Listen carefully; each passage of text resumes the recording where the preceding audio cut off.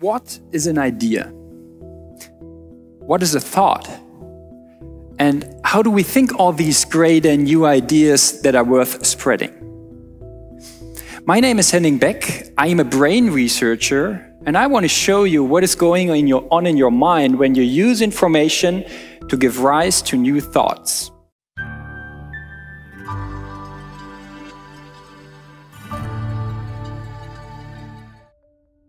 And this is important because information is all around us.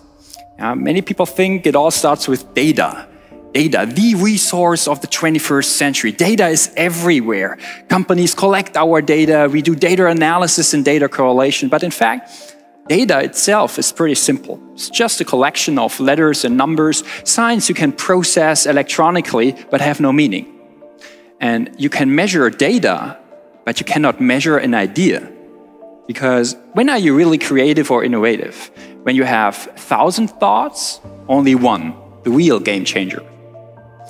So maybe information is more important.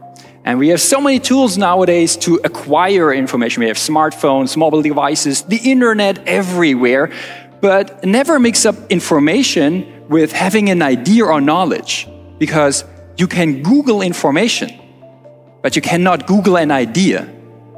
Because having an idea, acquiring knowledge, understanding stuff, this is what's happening in your mind when you use information to change the way you think.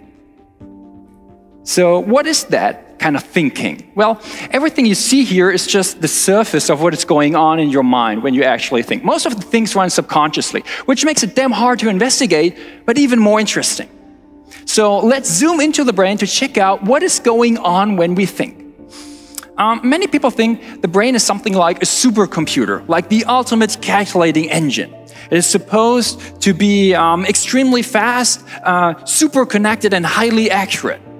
When you have something on your mind, like right now, hopefully, a picture or an image or something like that, you can see it very sharp and precise and switch very easily, much faster than a computer, right? A computer you can put on your desktop easily calculates 3.4 billion times a second. Brain cells are much slower and only do 500 operations maximum speed. Computers don't do any mistakes. A rough estimation is 1 error in 1 trillion operations, and brains, probably you know that from your personal life, much more error prone and do mistakes 1 billion times as often. In computers, you can plug it to the internet and you're connected with the world, contrary to the brain. Because the brain is 99% self-oriented. Most of the nerve fibers never get outside of your skull. Most of the brain cells never see what's going on in reality. So from this perspective, you have to say, okay, the brain is everything but perfect. It is lame, it is lousy, and it is selfish. And still it is working. Look around you, working brains wherever I look, more or less. But still, each one of you has the power to outperform every computer system by a very simple experiment. I can show you in a minute. So what do you see here? Face, you might say. Totally correct. I could also say it's just a collection of fruits and vegetables, but you see a face. And what's interesting is not that you do it, but how fast you do that. Because when your brain cells are really that slow, you can only do like 20, 30, maybe 40 operations within that split second. Computer software needs many more steps, thousands, even millions of steps to come to the same result. This leads us to the fundamental principle of how we think, because it's totally different from anything we know of in our world. So how would a computer approach that kind of problem? Well, computers use algorithms. Algorithms, basically stepwise recipes telling you what to do. So when a computer faces a certain problem, for instance, recognize a face or solve an equation or whatsoever, the basic principle goes like this. You have an input, then you process that input according to the algorithm, finally reaching an output. Input, processing, output. That's why computers sometimes break down and end up in a blue screen. Computers break down. Brains do not break down, unless you apply some external force or alcohol or something like that. But usually, brains are very robust. And that's because we think with a trick. When an input hits our eyes, the input is processed by the sensory cells in our eyes, and they get activated and activate the neighbors in this neuronal network. So this is like a simplified model of your brain in action. Brain cells are dumb on their own, cannot do anything much. But if you have a lot of them, you end up with something we call an activity pattern, an activity state of that specific neuronal network. Yeah? And this activity pattern, this is what we call a thought. Big difference to a computer. The brain does not distinguish between processing and output, because processing the information is the thought itself. That's kind of tricky, but maybe it's similar to an orchestra. If you look at an orchestra from outside, seeing all the musicians sitting next to each other but not playing any music, you have no idea whatsoever melody this orchestra is able to play. Just like the brain. When you look at the brain from outside, you have no clue whatsoever thoughts this system is able to think. In an orchestra, the melody emerges when the musicians start to play with each other and synchronize themselves. So the music, the melody, is among the players, just like a thought in the brain is among the brain cells when they synchronize with each other. So a thought is not located anywhere. A thought is how the brain cells interact and how they process the information. So that's different to a computer, because no matter what kind of processing the computer uses, whether it's algorithmic or a deep learning network or whatever fancy method we will come up with in the future, it will always be input processing output, without mistakes, hopefully. But if you don't do any mistakes, you just end up at the place you're programmed for, but nowhere new. Computers are intelligent, but intelligence is nothing special. Intelligence means that you follow the rules as fast and efficient as possible, but not to change rules.